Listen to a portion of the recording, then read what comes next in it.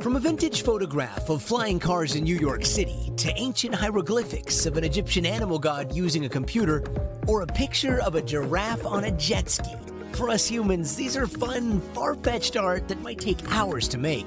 But to DALL-E 2, an artificial intelligence program, this is all child's play created in a matter of seconds. Whoa, that's kind of weird. Type something like cat on a pillow, award-winning photograph, and in less than a minute, DALL-E 2 will scan its database of over 650 million images to create a completely original picture that brings your idea to life. That looks super realistic. It feels like you've created a magic pencil here that can literally make any work of art you want, just with a few words. Just your imagination is the limit. A computer that's unlocked the ability to visualize what's never been seen, like photos of minions hosting the Today Show, an elephant reading the news, or a stunning portrait of an alien as if shot by Annie Leibovitz. But cutting human artistic ability out of artistry has a lot of people asking, what does this mean for the art world? Is there concern about DALL-E taking the job of artist? I think of DALL-E as a creative tool. So really a tool that artists collaborate with.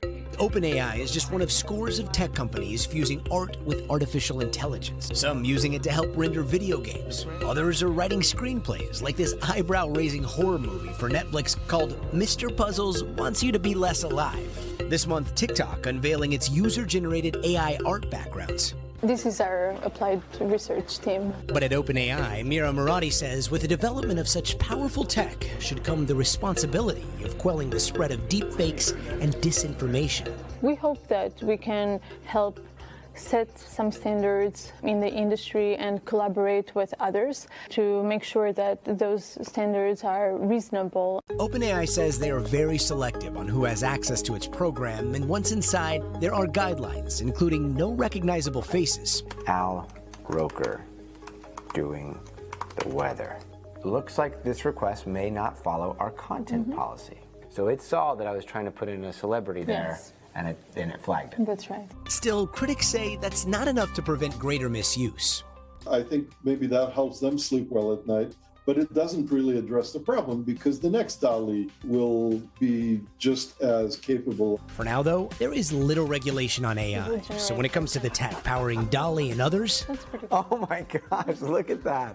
the cat seems to be out of the bag.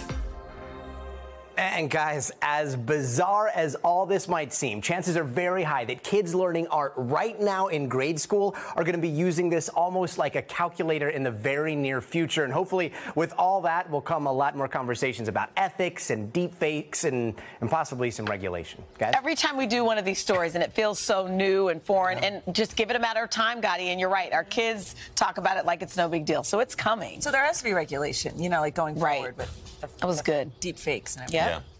Gadi, thank you. Thank you, Gadi. Sure. Hey, thanks for watching our YouTube channel. Find your favorite recipes, celebrity interviews, uplifting stories, shop our favorite deals, and so much more with the Today app. Download it now.